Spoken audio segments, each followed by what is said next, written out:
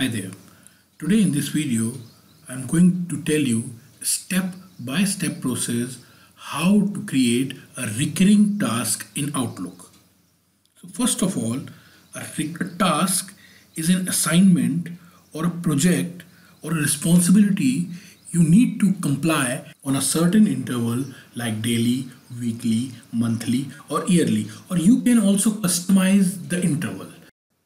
Once you emerge a specific task with Outlook, Outlook will remind you on a certain interval whatever you have already injected in Outlook.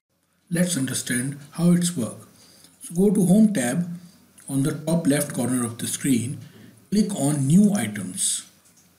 And you can see multiple options over here from the drop down list. So click on Meeting. Here the meeting window opens. So you have to first enter the title. So I want to create a recurring reminder on the monthly basis to pay my rent. So I type rent here.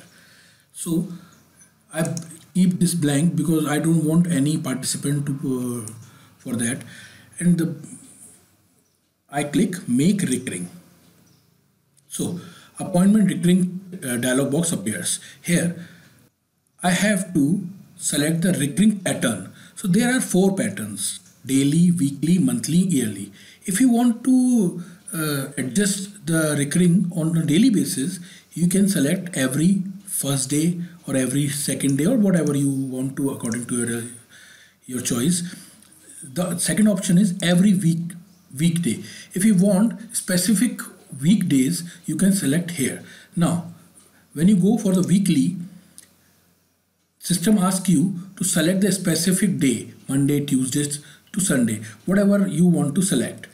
Now monthly, here you have to enter the specific date you want to get the reminder, or you can go for this option in which you have to select first, second, third, fourth, last day. If you select say second, say Monday, so system will remind you on every second Monday of every month. So here I'll go with monthly, and I am going to enter the date I used to pay my rent on 8th. Now range of recurrence, here I have to enter the date. So I want to start from say 8th and the end date. There are 3 options. Either I can select a specific date, or I can end after say 10 occurrence. After 10 occurrence, the system automatically close this process, or I can select this no end date and I hit OK. You can see the occurrence date of 8th of every 1 month, effective 8/5/2021 from 10 AM to 11 AM. Now I can also select the location, or I can also enter the content and click send. To cross check, go to the calendar from the bottom left corner of the screen. Click on calendar icon, and you can see on every 8th the payment of rent appears. So I used to scroll down and show you all. See, on 8th rent payment.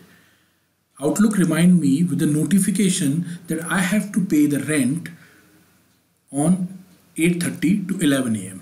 I will get the reminder on this 8:30 to 11 AM. You can see every month here. That's it works. So that's all with the video. If you like the video, don't forget to subscribe the channel, and thanks for watching.